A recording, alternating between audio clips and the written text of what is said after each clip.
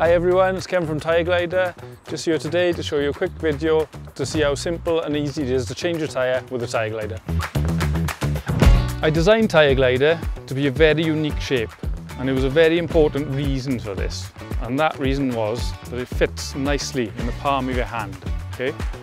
So once it's in the palm of your hand, what that allows you to do, unlike traditional tyre levers, is to use both of your hands to pry this bead away from the rim. Okay. So once you've done that, you get a really good purchase on that. And once it's in position there, what I usually do is take my left thumb, place it in the middle, which then allows me to put the Tyre Glider into place. So the moment where I've got this Tyre Glider positioned, all the force of that tyre is going through this thinnest part of the tool, which I do not want. What I want to do is scoop it under to ensure that all of the tyre, or all of the scoop, sorry, is under the tyre. And that's all I'm doing is scooping. I'm just scooping a little bit, that's all.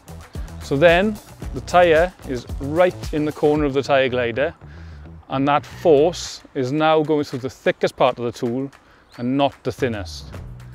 Once it's in position, that's literally all you do is pull down and you're in position to take the tyre off. This is a Schwab Marathon Plus tyre with a wire bead, which is traditionally quite difficult to take off your rim. So now I'm in this position. As you can see, I've got my fist around the Tyre Glider. I can try and push from here. What I found and designed is easier if I can just move up a little bit, stand up, bring the tyre back, so I'm in this position. Once I'm in this position, what it allows me to do is use the force of my body, not my arm, to push down and take the tyre off. And once you do that, you just literally go around and the tyre is all the way off. So now you've changed your sealant or your sealant tape, or for tubeless setup, or your tube. And the next stage now is to put the tyre back onto the rim. So what you need to do is pull your tyre over to expose the rim edge. Now with the Tyre Glider, you're looking at this gap here. And what you need to do with this gap is fit it onto the rim. You may need to angle it this way for thicker rims, and it just engages onto the rim. From this position, what I tend to do is use my left hand just to push the tyre down into the rim channel and push forward.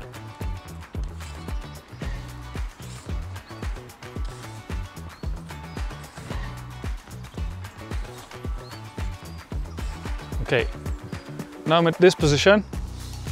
So I'll show you. We're starting to get tight on the rim. Now again, I designed Tyre Glider as a shape for this reason. So I can stand up a little bit.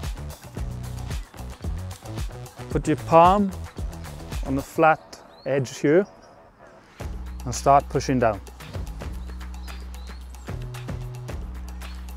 Once it gets a little bit tighter, what I normally tend to do is take my left thumb and just ease the tyre over.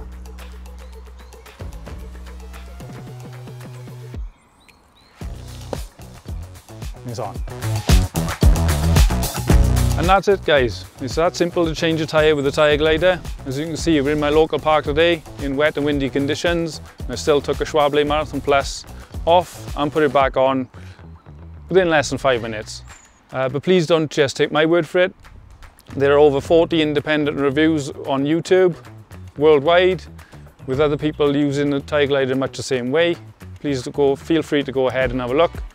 If you'd like any more information or to order your Tyre Glider today, please check out the website www.tyreglider.co.uk, and you can email the team at info@tyreglider.co.uk.